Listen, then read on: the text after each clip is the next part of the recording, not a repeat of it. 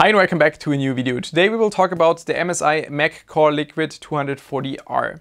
Not because it's a very good AIO, but because there have been problems and issues with this AIO recently. I also want to take responsibility for a video I did in the past. We posted a video end of October 2021 with an all MSI build where we were also featuring this specific AIO. Kind of a coincidence, when we did the video I pointed out that there are multiple things MSI should improve about this AIO, but I had no idea how much they actually have to improve or what they would have to improve. Because just going back in time, this year in March, I read a news on HardwareLux that MSI is issuing a recall about the Core Liquid 240R, at least partially.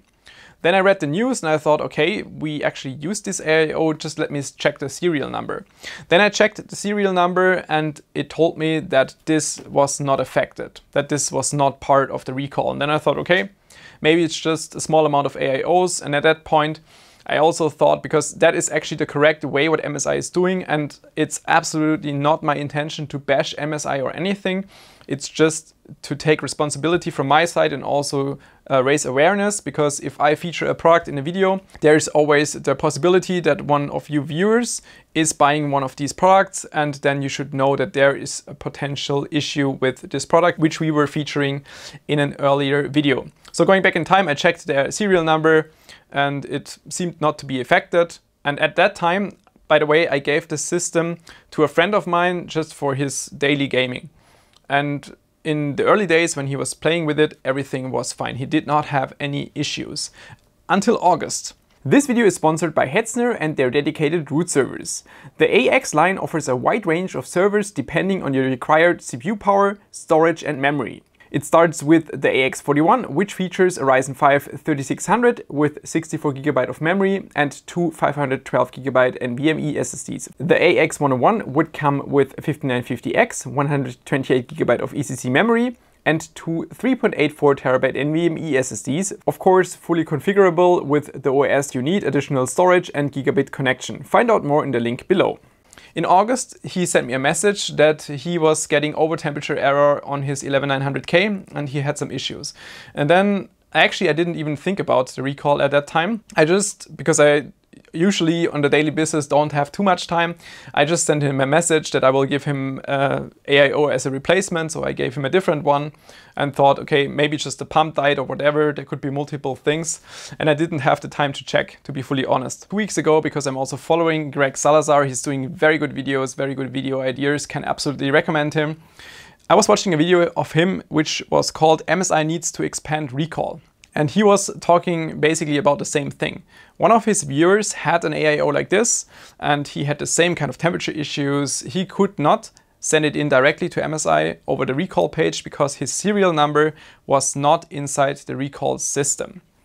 And then he made a second video on the 15th of September where he said that MSI is expanding the affected serial numbers and he should now be able to send in the affected AIO.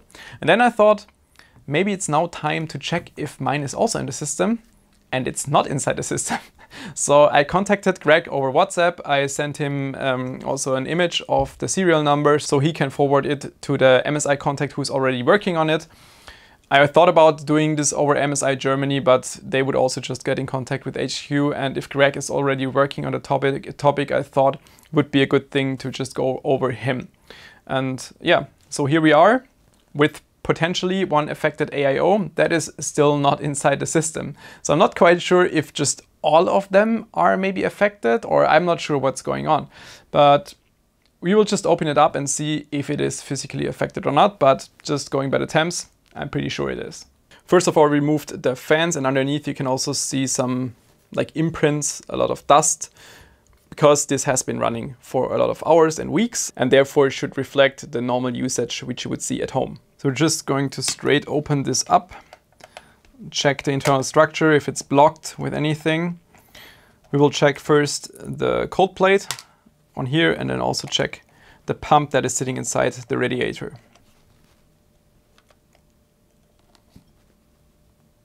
Just already judging by the residues we can see inside the liquid, you will know that there's definitely going to be a problem.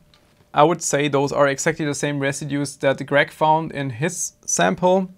And definitely, I mean, that's the center where the water is spread through the fine fins.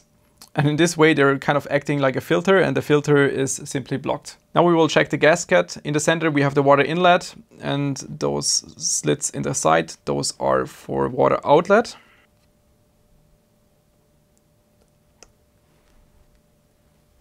And again, here we have a lot of kind of nasty stuff that should not belong inside an AIO, like corrosion related stuff, I would assume.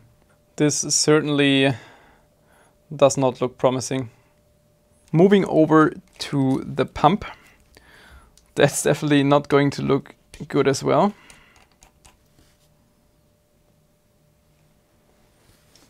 Surprisingly, this looks quite clean.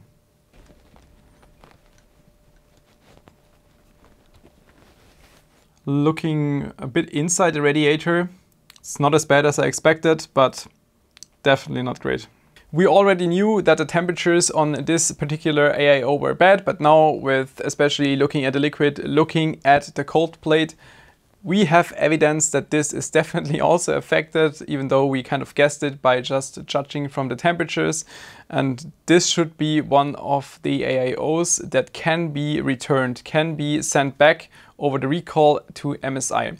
But just going from today, which is the 19th of September, this serial number is still not valid. And I think it should be.